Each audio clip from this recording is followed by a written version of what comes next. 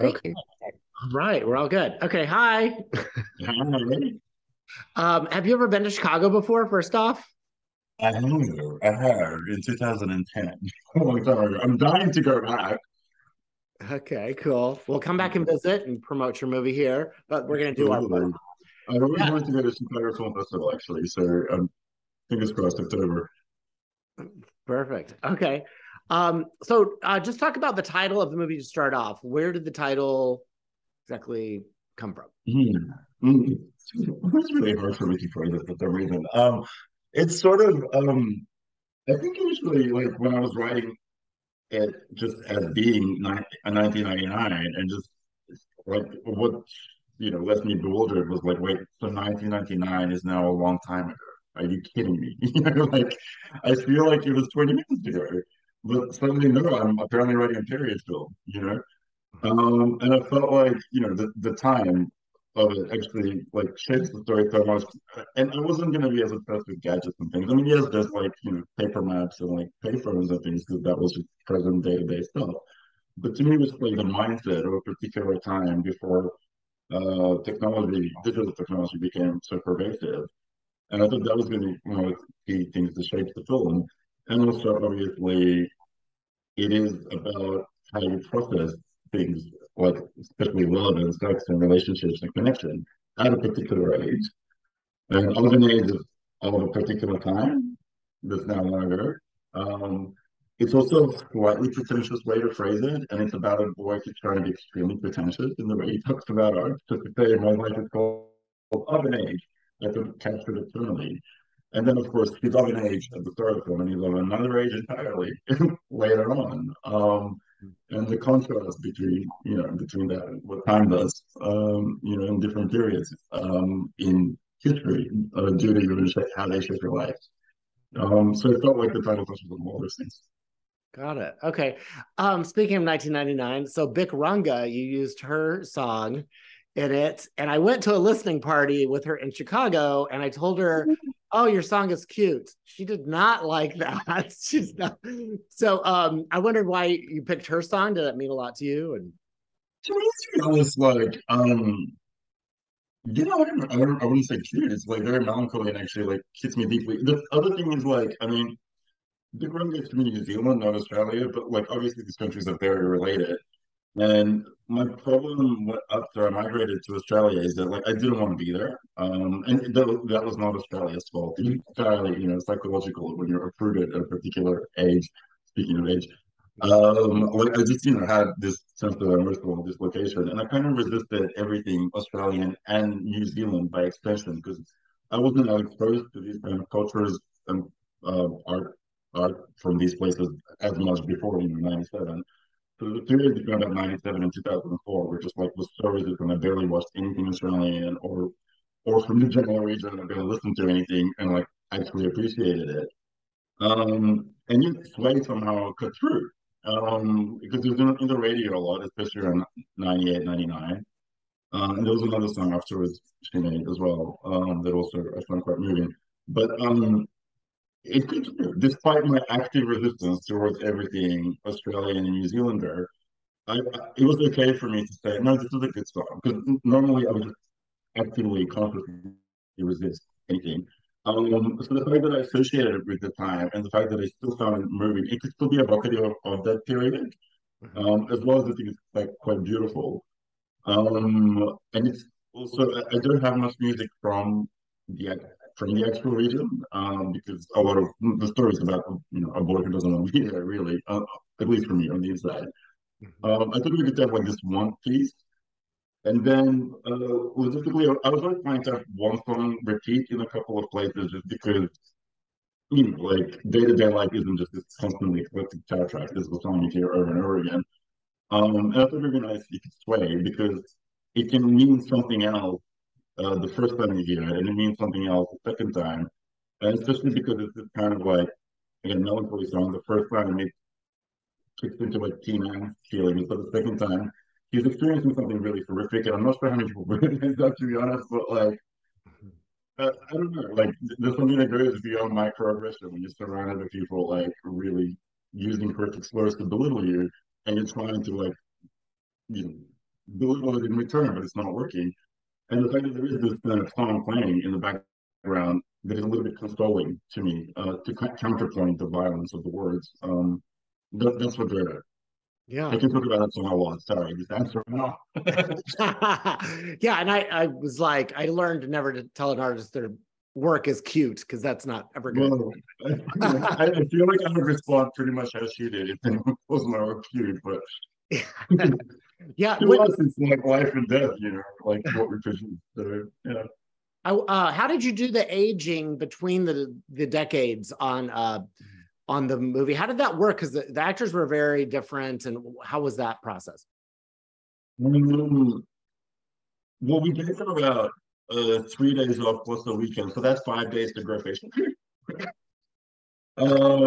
We gave them haircuts, different clothes, and in terms of external interference, that was about all we could do. That's it.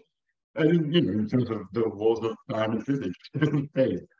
What it was, I think what a lot of people respond to is it's an internal psychological transformation. And especially, with both of them, I think with Tom Green, who plays the older character, it's a bit more subtle, and especially because between the age 23 and 34, really change. You're already a little bit more fully formed by 23, so by 34, it's a similar vibe, but I still think he evolved in a way that I find quite believable, especially because 34 is closer to my age. Mhm. But with Elias, who plays Nicola, who plays Cole, it was always going to be a lot more of a challenge because in real life, he was, I think, 23 at the time. And in fact, when we started casting, I didn't think it was like physically possible for someone to believably portray a 17-year-old and 28-year-old, beyond just looking the part and whatever, which itself is difficult.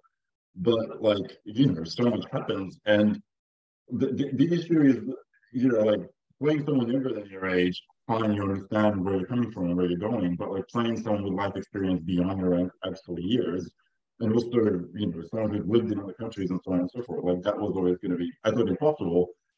But we just thought like, well, let's just see what happens. And I spoke to Elias in detail about that and tried to kind of explain how it felt differently for me just on the inside, like things like if you go into a room when you're 28, you can kind of take in more of it straight away, and you're a little bit, you know, your anxiety in a medical sense is maybe more prominent than it is when you're a teenager, but it's a different kind of thing. You take in more, so you're kind of calmer, you're less distractible. Whereas when you're 17, everything's a distraction, and you're just like constantly like easily overwhelmed. So it's like you're just playing someone who is, and especially in this case, it's a kid who goes from shy to confident. So those are one of the key differences. Mhm. But I spoke about this well before the shoot started, and we shot all of 1999 first, and then when we got to 2010, there was no abstract, cerebral, intellectual conversation. Mhm. By this point, he had lived with, the character in his chest for so long, and he was also growing as a person just off screen. You could feel it. Like there was the experience we were always sharing was changing us day to day. Like it was a really profoundly moving shoot. Mhm. And then, we started shooting it. And at some point at the beginning, he was trying to play what I had told him to. And then I realized, like, for like 5 minutes, and then I was like, the bits that work are the ones where you're not doing what I'm telling you. Please ignore the fuck out of everything you ever said. Like, there was something that he had absorbed very much. Like, and most of we were spending a lot of time together. I'm much older than him. Like, but it was uncanny. It's like he had kind of absorbed so much of my personality as well that he was a believable grown man. Like, let me assure you, every woman on set noticed it. It was this sense of like, what just happened? And like, there were times when I would just get teary watching him because I kind of have like a parental relationship with all the kids, as I call them, even though they're all adults. But the three main actors, like, and it was just like so moving for me to watch like all three of them, but especially Elliot and Heidi, who were so much younger, to just like you're seeing them grow in front of your eyes, and like they could be talking about like random bullshit and weather on the bus, but somehow just the way he's carrying himself, I'm like, my boy's grown up. It's just like a moment of pride, really. That Yeah. like like it's just beautiful to have known him, and especially in that period of his life. Yeah. Were these actors out actors? Are they gay in real life? And was that important to you with casting? What was important to me in casting is that I believe that they're gay on screen, and it was a very complicated process. There was a lot of I wasn't going to push her out because I think that's privilege associated with being quite well off, to be honest. I think coming from a background I come from, and I had a very different trajectory. So in my final year of high school, I was out and militantly queer, but I wasn't the only gay in the village, and it stayed like that because there's a kind of reality with, especially when you're going into other cultures and socioeconomics, where it is still quite dangerous physically, and obviously what that does to opportunity, or even people from a different socioeconomic background rarely actually get to enter the arts. Mm-hmm. I got really sick of the casting process where both gay and straight actors, like I just couldn't get past the money in their eyes. And like, not that I think you have to be the thing you're playing, but like with younger actors especially, I felt like if you don't have a certain kind of life experience, you can't really fake it. So that's where I kind of went from. I wasn't going to push for out because I spoke to boys who clearly didn't want to be out, and I wasn't going to punish them by not casting them for that Mm-hmm. because they weren't rich enough essentially, and circumstances didn't allow them, to be.